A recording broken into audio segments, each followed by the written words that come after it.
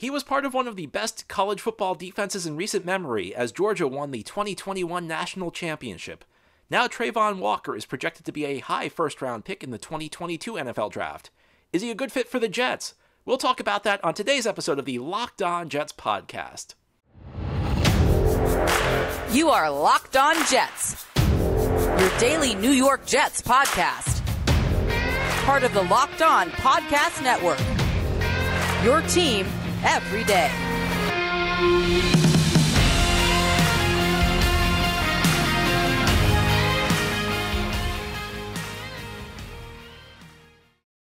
Welcome, this is the Locked On Jets podcast, part of the Locked On Podcast Network, your team every day. It's Friday, April 8th, 2022, and I'm your host, John B. from GangGreenNation.com. Thanking you for making this show your first listen or your first watch every day. We're free and available on all platforms, including YouTube. If you like what you see or hear, hit that subscribe button. You'll never miss an episode, and you'll get notifications as new episodes are posted. And if you happen to be watching on YouTube, I say it every day, but please give this episode a big thumbs up. If you enjoy the show and you want other Jets fans to be able to find it, that helps a lot. You'd be surprised how much that helps. So please, if you like this episode, give it a thumbs up. Well, each Friday through the offseason, with a few exceptions during free agency, we've tried to profile an NFL draft prospect who could interest the Jets. And today we're going to continue that, and we are going to stay on the defensive side of the ball. Last Friday I talked about Kayvon Thibodeaux of Oregon.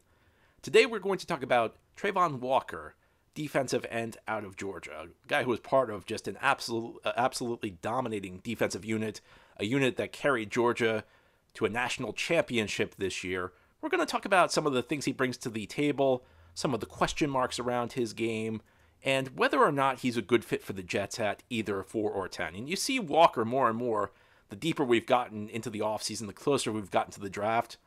He's showing up on more and more mocks to the Jets. So let's begin by talking about some of the things Travon Walker brings to the table.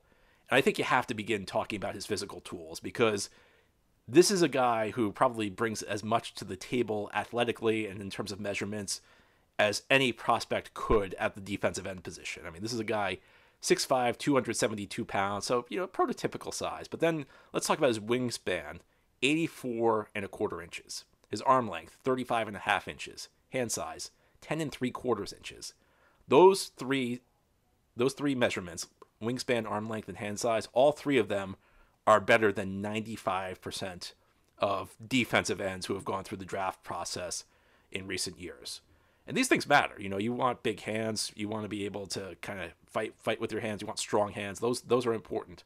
Arm length also matters. We talk about arm length a lot at the tackle position because you want a tackle who was able to kind of set his base, kind of push, control defensive linemen who are rushing the passer. You don't want to have to get up on somebody. You don't have to lean into them to be able to make contact with them. You want to be able to have those long arms and be able to control them with your arms, so that way they can't get leverage on you. Same thing goes on the defensive end, in the defensive end position. So arm length matters there too. But then you look at his athletic testing, and I mean, this is kind of off the charts good. He ran the 40-yard dash in 4.51 seconds. And I'm using this website, mockdraftable.com, that has a historic database, so that's where I'm coming up with these percentages. If you ever want to check out the way a player tested athletically at either his pro day or his combine, I definitely recommend it. I think it's a great resource to utilize. Sometimes I give you these statistics and I get an email afterwards. People are asking me where I came up with these numbers, so I'm going to try going forward to give you the websites I utilize as much as possible. And they don't have any ties to, they're not like a sponsor of the show. So I'm telling you this, this is really good. This is just a really good resource. Mockdraftable.com. So he ran this 40-yard dash in 4.51 seconds. That's better than 98% of defensive end prospects. His 10-yard split, 1.62 seconds. That's better than 70% of defensive end prospects. Vertical jump, 36 inches. Better than 80% of defensive end prospects. Broad jump, 123 inches, better than 87% of defensive end prospects. The 3-cone drill, 6.89 seconds, better than 93% of defensive end prospects. The 20-yard shuttle, 4.32 seconds, better than 76% of defensive end prospects. So a guy who's consistently throwing up numbers, when you're talking measurements and athletic drills, better than 90% of comparable players at his position. And even the ones he's not throwing up 90s on, he's in the 80s for most of these. So a guy with incredible physical tools. And again, it's across the board. You look at the 40-yard dash, that really kind of measures just your raw speed. You look at things like the high jump and the broad jump, those are more explosion drills. The shuttle drills are more change of direction. So this is a guy who's like a great athlete across the board. He's not, we're talking about size, he's not enormous at 272 pounds, but he's prototypical size for a defensive end, the type of defensive end the Jets are looking for. So you're just talking about raw physical tools. He's got those. I think you also have to explore his role in Georgia's defense. Now, he did a lot of things. He lined up in a lot of different places at Georgia. He lined up standing up. He lined up with his hand in the ground. On third downs in particular, they'd kind of move him around. You'd see him at points. He'd line up at the 3 technique. You'd see him line up over center, and the 3 technique is on the outside shoulder of one of the guards. You'd see him at times line up over center. You'd see him take a wide alignment. You'd see him drop into coverage as well. I mean, they used him in many different areas, and he looked pretty fluid from what I could tell the times I saw him drop into coverage. Now, let's be honest. You're not going to draft a guy in the top 10 at the defensive end position to drop him into coverage. That's kind of like one of those things that's nice to have, because occasionally you may want to drop a guy into coverage to kind of fool the other team's alignment and protect yourself, zone blitz type of deal. I'm not saying this is a reason to drop the guy in the top 10. That's kind of like, talking about a wide receiver's run blocking or a corner's run support. It's not the thing that makes the decision for you, but it's a nice to have. It's a nice little extra thing to have if everything else is already there. You'd rather have it than not have it. So that, he has experience lining up in a lot of different spots. That said, I think, on early downs in particular, he had a very specific role in this Georgia defense, and that was really to kind of play the defensive end. And I kind of viewed it as like a power end type role, where his job was to kind of set a hard edge, play the run effectively. And again, he used those strong hands. I think he did a very good job maintaining leverage. I think, you have to try and figure out what a defense is trying to do, because you can look at a prospect, and you see this every year where some people are talking about what a prospect brings to the table, and they look at what they do, but I think sometimes people don't appreciate what a player's role is in the defense, and sometimes the defense is not built to make a player stand out. And a couple of years ago, and quite frankly, this is a guy I missed on, Rashawn Gary out of Michigan, and I was very vocal that I did not want the Jets to draft him at 3, and he's turned into a tremendous player with Green Bay. And I look back on this, and you kind of see that the reason he wasn't that productive at Michigan was they were having him play a very specific role, and it wasn't a role that necessarily accentuated all the things he did well. It wasn't a role that made him stand out.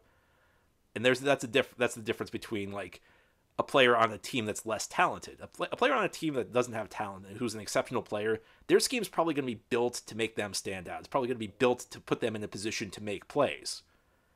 On a team like Georgia, where you have NFL talent up and down the defense, you're just going to have guys play very specific roles. You're not going to like build your defense to feature one player. You're just going to ask everybody to do their job. And I think for the most part, what Travon Walker's job was with Georgia above everything else was just to kind of play the run first and then try and get after the quarterback.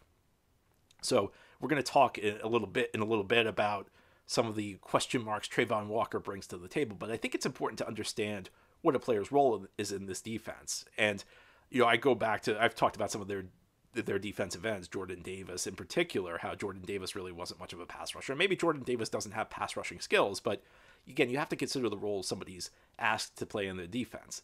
Sometimes a guy's not asked to play a big-time pass rushing role. Sometimes their job is to kind of play the run. And I think Travon Walker, this also goes back to like Kirby Smart's defense. Kirby Smart, of course, coached under Nick Saban, and Nick Saban and Bill Belichick collaborated for a couple of years with the Cleveland Browns. So it's kind of like it's a defense that has some Belichick tendencies to that. And if you follow Belichick, one of the things Belichick focuses on is stopping the run first. I mean, it's one of the things, some of the stuff I've read about him is like, he's very focused on having his guys make sure they're playing the run first. And I've always kind of felt like maybe that's why a guy like Chandler Jones, who was a productive player in New England, but really broke out after he went to Arizona. Maybe him moving to a different scheme had something to do with his breakout, whereas, he was putting up double-digit sack seasons in New England, but he wasn't putting up 17, 19 sack seasons like he did in Arizona, maybe in a scheme that allowed him to get upfield a little bit more. So when we're going to talk about Travon Walker's numbers in a little bit, which are fairly unremarkable, But I think it is important to keep in context that I think he was, and from what I could gather, I'm kind of reverse engineering these things based on what I know about Kirby Smart and just based on what I know about the defense Georgia runs. But I feel like he was kind of in a role that was not asked him, that did not ask him to start, but he performed that role well. He was strong against the run. He maintained leverage. He was not bad at shedding blocks. He had good hand strength. And another thing is, and I don't think at this point pass rushing is necessarily his strongest area, but I will say this. I feel like when Travon Walker's the aggressor, when he's attacking and he uses those strong hands, he can get to the quarterback. Of course, though, with any prospect, there are questions. I think Travon Walker has a lot more question marks to him than a lot of other prospects in the top 10 will. And we'll discuss some of those questions as we continue here on this Friday episode of Locked On Jets. Of course, we're in the NFL offseason, but baseball is getting underway. A lot of teams opening up their schedule today. And you should know that BetOnline is your number one source for all your sports betting needs and info. Find all of the latest sports developments, including this week's Masters Championships, and again, the opening of baseball season. You can get odds, podcasts, and reviews for all the different leagues this season. BetOnline is your continued source for all of your sports wagering information, including live betting, esports, and scores.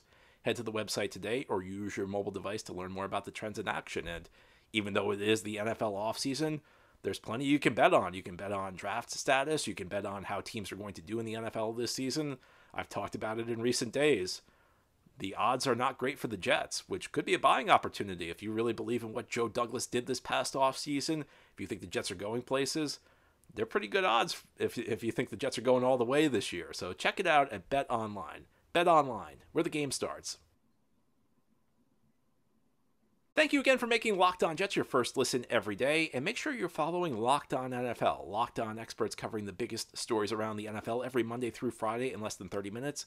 It's free and available wherever you get your podcast, just like Locked On Jets. And if you like this podcast, hit that subscribe button. You'll never miss an episode. Today we are talking about Georgia defensive end Travon Walker, a guy you see projected potentially to go to the Jets at either 4 or 10 in various mock drafts.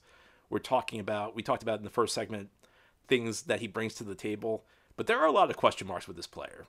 And I don't think there's any question about it. This is not a guy with the type of production you'd like to see in a top 10 pick. And I gave you some of the context in the first segment, but you'd like to see more production out of a top 10 pick. I mean, that's just, I don't think there's any other way to put it. This is a guy who really was kind of a rotational player in Georgia up until this past season. And when you look at the talent that's on the Georgia defense, that's not necessarily a huge mark against him. Lots of very talented players there. And he did take on a more prominent role this past year in what was an outstanding college defense. But at the end of the day, this is a guy who we're talking about potentially going in the top 10, who's coming into the NFL to be a pass rusher, and has less than 10 sacks in his college career. And again, context matters. And I think sometimes we forget there's a difference between what a player is asked to do in college and what he's capable of doing. It's always possible that a player is capable of doing more. He may have just been filling the role Georgia asked him to play, and he may be capable of doing more. But that's a projection. And whenever you're making a projection, there's a bit of a risk there. And I have to say, Travon Walker, I mentioned in the first segment, when he's the aggressor, when he's attacking, he can get to the quarterback. He can beat an offensive lineman. But I have to say, that was not what happened most of the time. And I've talked in the past about pass rushing with a plan, where this is how I'm going to set up this offensive lineman. I'm going to set him up by faking outside, then going inside. I'm going to use my hands. I'm going to use this move. I don't see a lot from that out of Travon Walker. And beyond that, I don't see a lot of counter moves. And the counter moves kind of, when your plan A doesn't work and the offensive lineman kind of grabs onto you, and he's a tough guy to shed. You got to figure out a way to fight with your hands. You got to figure out what move you're going to use. It certainly seems to me from when I've watched him, when an offensive lineman latches on to Travon Walker doesn't have a lot of answers for that. So when you're talking about this player, I'm not sure you're necessarily saying this guy is doomed.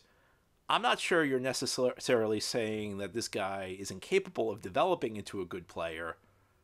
But I am saying I think you're making a bit of a projection here. And yes, he brings a lot of physical tools to the table. And if you're somebody who favors physical tools over production, this is probably going to be the player for you. I'm a fan of production. That's my bias. It doesn't always work out. Rashawn Gary's a good example. That was one I got wrong. There are players who are better pros than they are college players. And again, there's context that matters here. Part of the reason he wasn't productive was he was just on such a great defense. He was on a team with so much talent that opportunities did not readily present themselves. That's fair. I think you have to go to look at his role on this defense, on what was a great defense. This was not a defense built to make his talents stand out. If he was on a different team, I think the defense is going to work very differently, and maybe you get a more productive player. That said, these are all just theories. These are possible reasons for why he wasn't more productive. There's another plausible theory out there that, maybe he's just not as talented as he's being made out to be. Maybe and listen, physical tools absolutely matter in the NFL. It's a league full of supreme athletes. It's a league just full of like the greatest athletes you could find on the planet. Athleticism matters, but at the end of the day, the game of football is not the same as a track meet.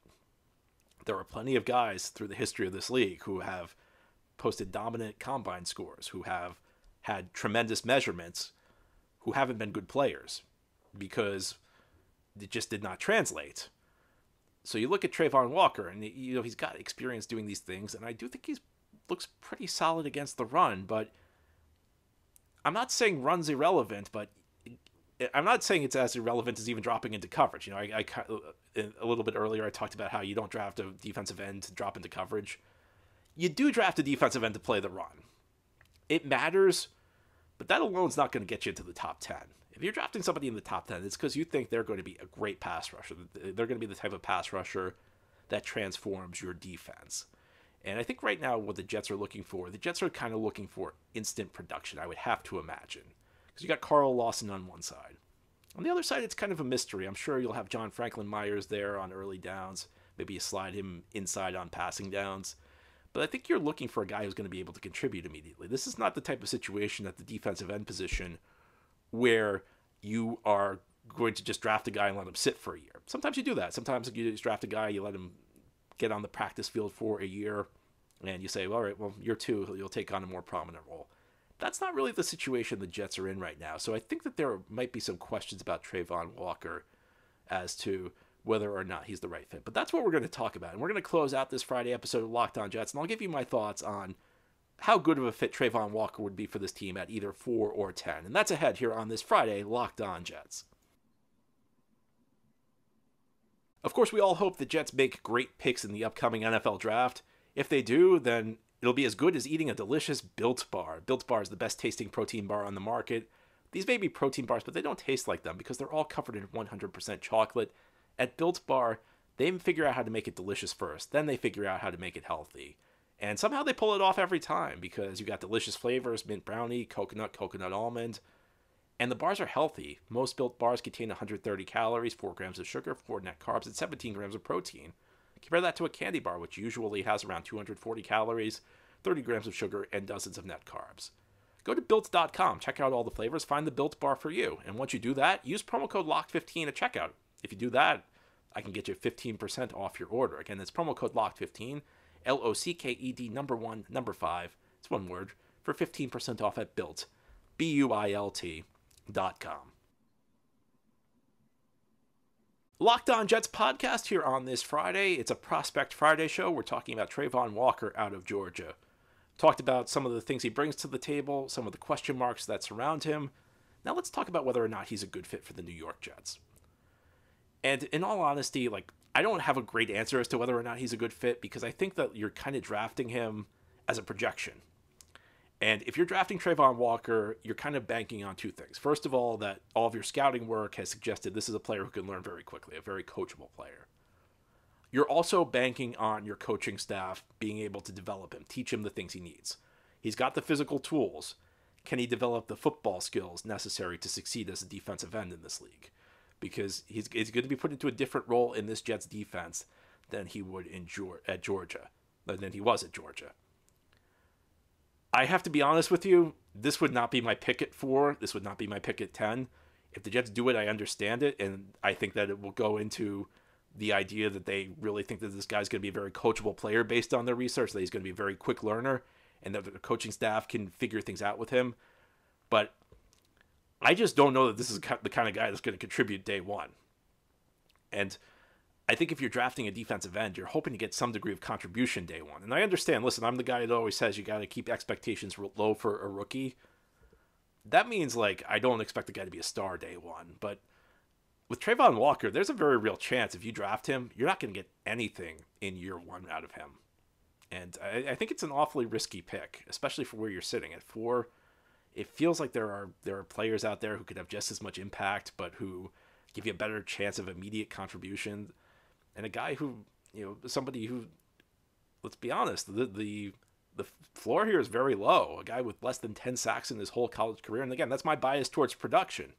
I prefer production over.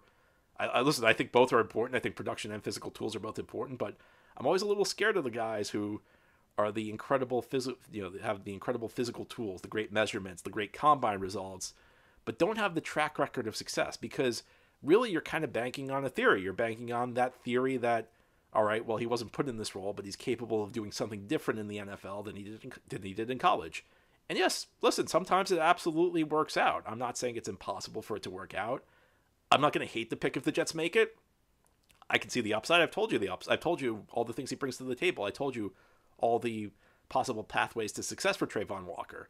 And in theory, a guy with his physical tools, if he can rush the passer in this defense, would be it would be a perfect fit.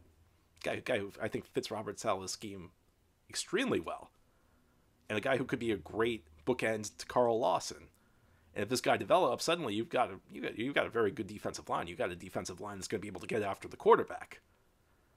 But you're banking on a lot of development here.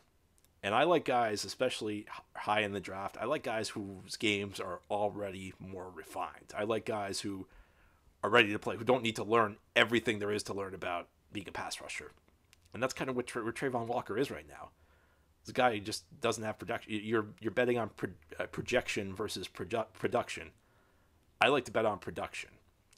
Doesn't mean projection guys always fail, but this is just not. I mean, I can live with it if they do it. I'll understand it if they do it.